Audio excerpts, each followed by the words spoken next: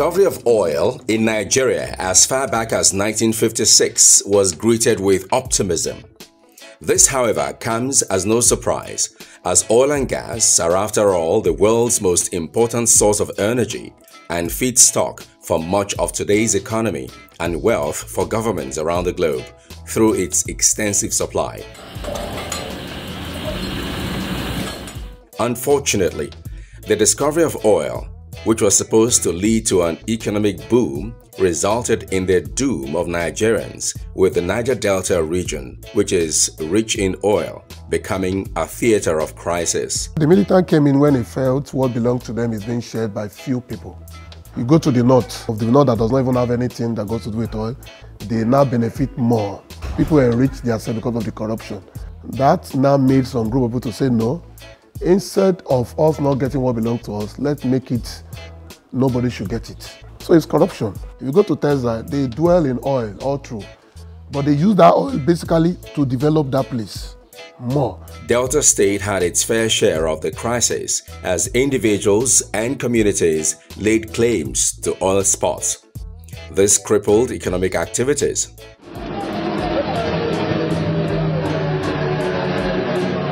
It was a crisis that could have been managed, but because of seeming challenges in engagement and approach of handling the agitations in the Niger Delta, it was badly managed, and that led to the massive destruction, and that hurt the economy so badly. Upon assumption of office, Governor Okowa's administration in 2015 realized that his vision for a prosperous and economically buoyant Delta was largely dependent on his ability to restore peace on all frontiers, which includes building trust and confidence among the different ethnic groups in the state. Whatever we've been able to do in this state is because our traditional rulers have done a lot in their various communities to ensure that Delta State operates in a peaceful environment.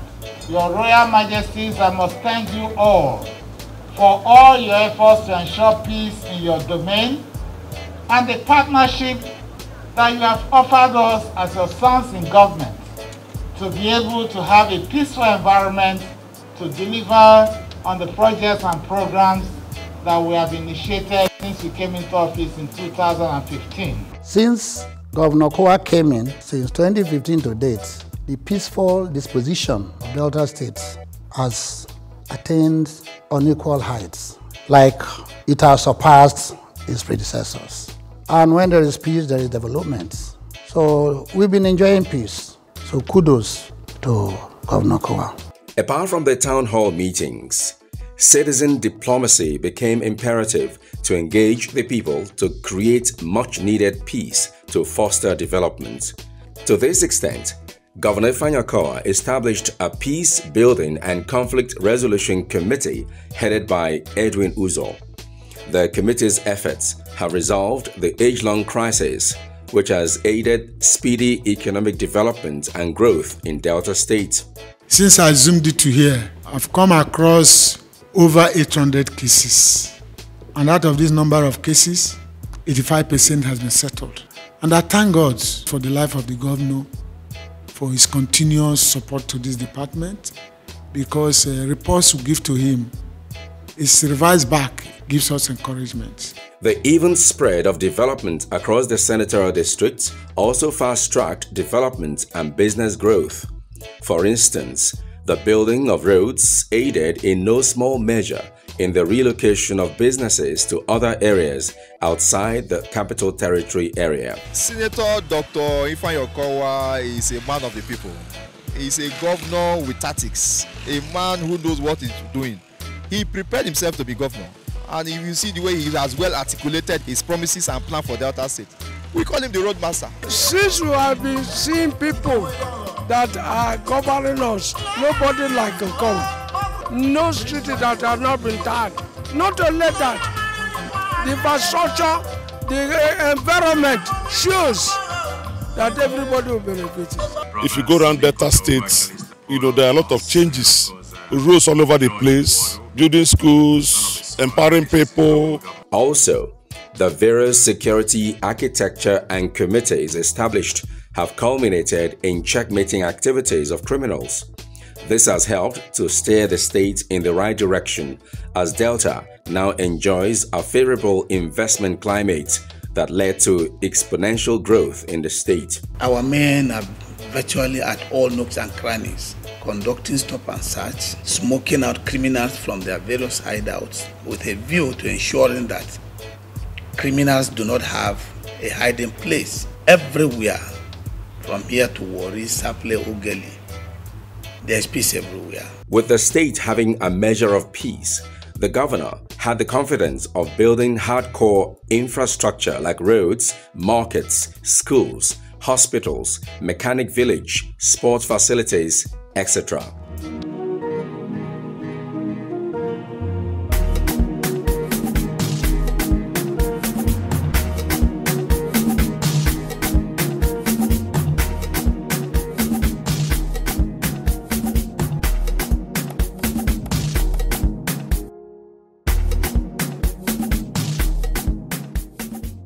With peace being enjoyed in the state, it is logical businesses will bloom and the state grows into an economic hub.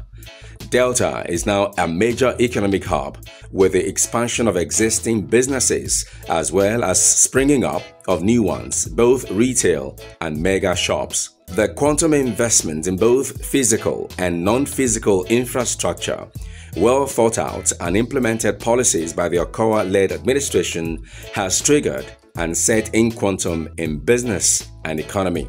Asaba as a city has a structure and architectural design to road connectivity, and the government of Delta State has a way of selectively assigning security personnel to certain destinations, and this helps to make Asaba generally a safe space to stay, both to reside and to do business. So an Igbo man like me and so many other of my brothers find Asaba as a safe haven for business. A vibrant transportation sector is no doubt key to economic development and business growth. With the benefit of this knowledge, the Okowa-led administration concessioned the Asaba International Airport for optimal performance to further boost the business and economic frontiers of Delta State. This was not all. The government also signed an MOU with God is Good Motors for better running and management of the state-owned Delta Line transport fleet. This singular gesture saw to the acquisition of a modern fleet of cars. I kept using Delta Line because it has really improved compared to before. Now, the vehicles, the drivers, the way they conduct themselves, there was a period I came, there was a little kind of chaos. The way they handled it was professional, and I loved it. We thank Governor Okowa for the good work he's doing for us in Delta State, because hardly you see this kind of a thing. It's part of the nation.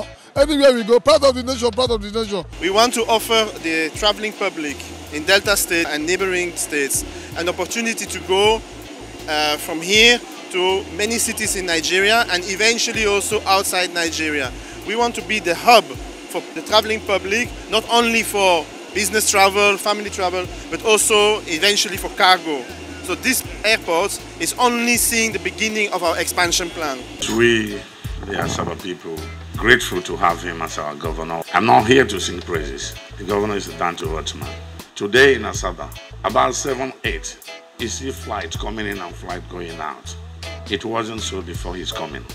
Of course, the airport was sited there. At the time, they stopped flights from coming forward because of the runways.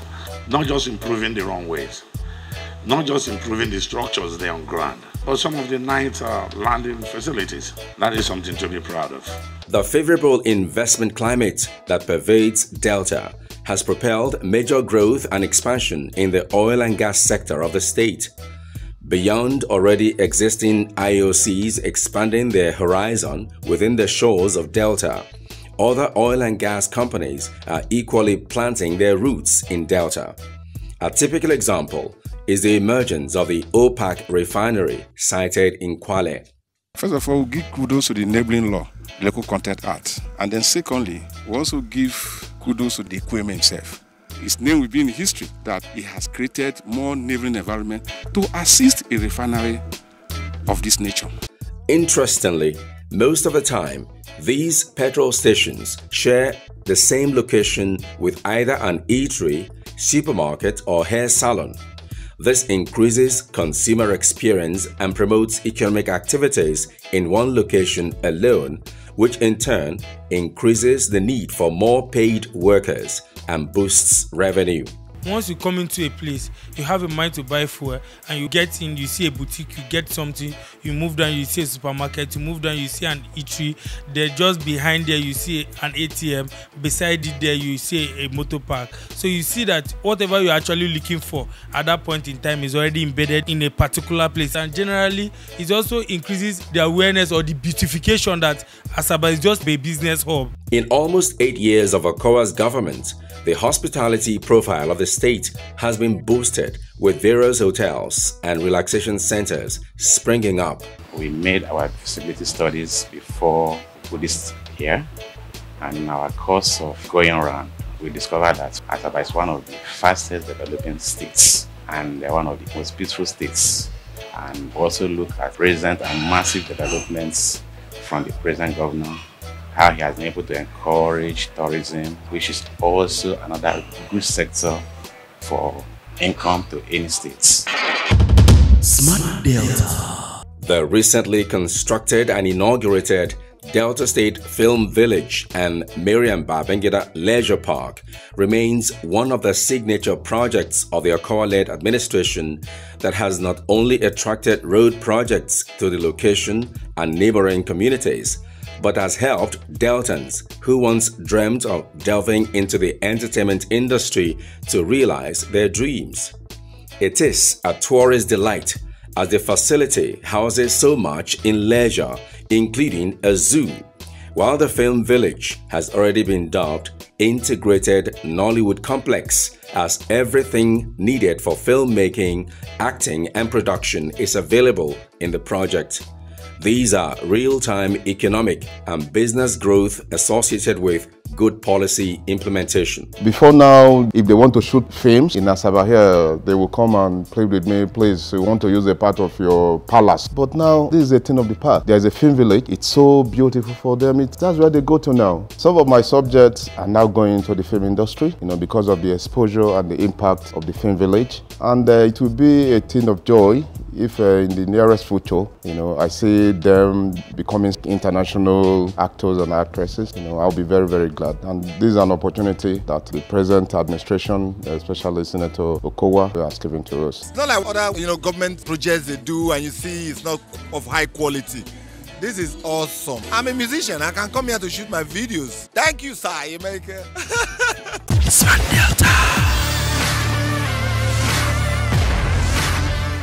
Governor Ifeanyi Okowa has recorded appreciable progress in his efforts at building modern markets in the 3 senatorial districts. This is to enhance the socio-economic growth of the state.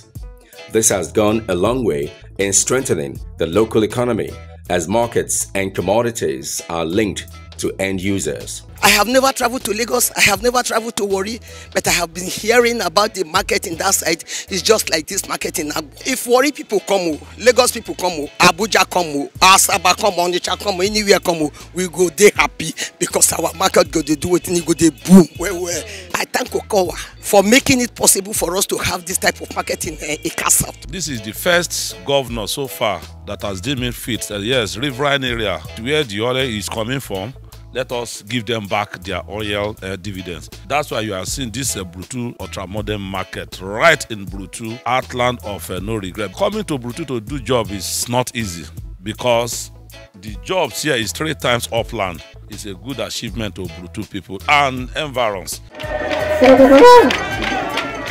Not long ago, the novel Ogeye Floating Market, built on the Atlantic Ocean, was commissioned for use by the PDP National Chairman, Senator Iochia Ayu. The nation is taking note of your commitment to the development of your people. This is actually an international meeting point. I'm happy the Delta State government recognized this and has reconstructed this, and I hope the next government of Sheriff will expand this market far beyond the scope that is here today. The people's verdict on this wonder on the Atlantic Ocean, only accessible by sea or by air, is inspiring.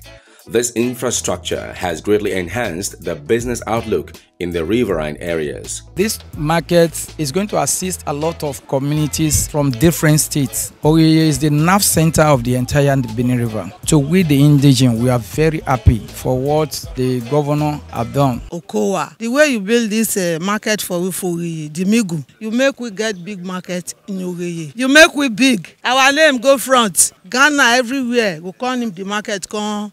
Make market with we. Okowa, God go bless you. Governor Okowa's government has produced thousands of entrepreneurs in various skills through the Skills Training Entrepreneurship Program, STEP, the Youth Agricultural Empowerment Program, YAGEP, Rural Youth Skills Acquisition Program, RISA, the Girls Entrepreneurial Skills Training Program, JEST, Women Empowerment and Skills Acquisition Program, WESA. These platforms have not only tackled unemployment, but have increased the business and entrepreneurial profile of the state. Okowa strives to excel. Is cut out for excellence. The human capital development model is implementing is very original and is taking the youth out of the streets, taking them away from crime, taking them away from violence and restiveness. I see them testifying in the media, or some of them even testify live, how that opportunity given to them has transformed their lives. It takes a completely detribalized governor to do what Okowa is doing. It's so heartbreaking to see that Dr. Governor Okowa is about leaving the seat. His regime has really helped so many young Deltas and others. My family alone, they have benefited so much that if he leaves the seat, it will be so painful because I don't know if any other governor will be like him. I just wish if it was in my power, I would keep him there to rule forever. Just recently, 125 undergraduates from 7 Delta State-owned tertiary institutions benefited from the Tertiary Institution Entrepreneurship Program, TEP. The governor, who was represented by the Commissioner for Information, Mr. Charles Aniago, revealed the essence of the TEP initiative. Take a listen. Senator Dr. Okowa came up with what I call today as the marking scheme, which is the SMART agenda. And the number one on that agenda is strategic wealth creation through job creation. And what are we doing today? We are giving vent to that particular number one item in the 5-point agenda codenamed SMART. To strategically make money available to the people, not by girls giving them money, but teaching them how to fish and eventually making them to become fishermen. What we're also doing today, it also underlines and possibly underscores what we have said that up to the 28th of May 2023 that we will continue to work. And you can see that even with just few weeks to the end of our administration, we are still empowering Deltans. We also spoke to the beneficiaries at the event, and this is what they had to say. I'll be thinking on how I will start to make up business without funds and some of the equipment. But I'm very happy that the government have really come to our aid for giving us these startup kits. I'm very, very, very happy. It is a truism that MSMEs are the engine room of economic growth. So, the World Bank, the federal government, in conjunction with the Delta State government, have initiated the Stimulus Intervention Program to facilitate economic recovery for MSMEs impacted by the COVID-19 pandemic through a special purpose vehicle termed Delta Cares. I want to congratulate you as one of the beneficiaries of the small business. It is my prayer that the Lord God will bless your business and cause you to blossom. And as you blossom, please take some other Deltans along with you. The program is evidence of Governor Okowa's compassion for his people and commitment to reviving the state economy. During the COVID-19, I suffered a loss because staying indoors, the business did not strive, and I could not be able to pay my workers, and I could not even produce to market. So the whole thing just crumpled somehow. But I thank God for this Okowa initiative that's bringing hope to my business back. My business was collapsed. There is no way to, even if you want to go and borrow, the interest will almost even give you BP and die. So even my shop was closed down. So I thank our amiable governor, Okowa. God should bless him for this he has done for me. Artisans in Delta State were not left behind in the area of empowerment by the Okowa-led administration. This has also stimulated the growth of small and medium enterprises in the state. This country can only grow when we are able to gradually lift our people from poverty to a place where they can find a space and say of a truth, we are standing, we are able to take care of our family. We must learn to lift our people from the very micro level and cause them to grow gradually but steadily to a state where they can say they have defeated poverty. I thank you and for all those who are receiving their support program in this very event. Congratulations to you. The next batch will also receive theirs. And it is my prayer that there will be a continuation with subsequent governments. Before now, the association or even the artisan body entirely, they were nowhere in the record of Delta State government. It is under the leadership of His Excellency Dr. Okowa that we had a forum that unites all the artisan body. Some of the butchers has been given a grant. Some of them who does not have enough capital to run their businesses has been empowered through the government. Also lauded by Deltans is the removal of bureaucratic bottlenecks and the high cost and delays associated with acquiring legal titles to landed property. In Delta State, the process of obtaining CFO has become faster, thereby easing the stress of doing business in the state. This has encouraged investors to come, live, and set up businesses. Okowa-led administration has certain policies that promotes real estate. Such policies include easy access to CFO. CFO that used to take basically 1-2 years or more now takes about 3 months for you to get your certificate of occupancy on your lands. Now, this is one of the basic factors that promotes commerce. For property developers in Delta State, the state has not only become a haven, but the Okowa-led government is strategic in ensuring that real estate businesses thrive in the state. Today, the bill to prohibit forceful entry and illegal occupation of the property and violent and fraudulent conduct with public and private landed property is being enforced. The property developers in Delta State have already started enjoying the State Public and Private Properties Protection Bill 2018, which his executive governor has signed into law. Ever since they enacted that law in the Delta State House of Assembly and the governor gave his assent, we the developers have been enjoying it. We no longer have all these youths coming to disturb our side, unnecessary levies, all sorts of that. Through the public-private partnership, the Okowa-led administration has attracted high-impact private sector investment along the agricultural value chain. This facility which we have all gone around today was made possible by the vision of His Excellency. When about a little more than 4 years ago, I reached out to him to say, this is what we want to do. He immediately bought into it. And he has given us all the support we need to bring this project to fruition. We believe in this Warri partnership because beyond the fact that it will help to grow the economy of this environment, we are very mindful of the fact that it's going to generate a lot of employment for our people. I'm sure that we already have about 300 persons working on a daily basis in this place. And I do believe that by the time the mill comes in place, we're going to have many more people engaged. With the numerous economic gains enjoyed in almost 8 years of the Okowa-led administration, Deltans are saying that the Smart Agenda mantra has been well translated from paper to the homes and businesses of Deltans as Delta State gets stronger, as promised by Governor Ifeanyi Okowa.